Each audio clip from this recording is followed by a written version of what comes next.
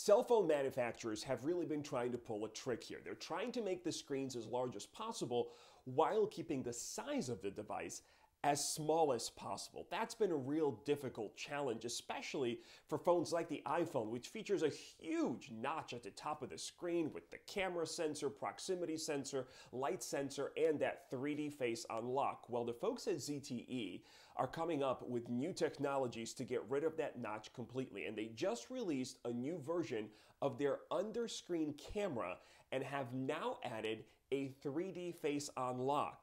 The new ZTE devices will be able to take selfie photos and securely unlock and lock the phone using your face print, all from underneath the screen surface.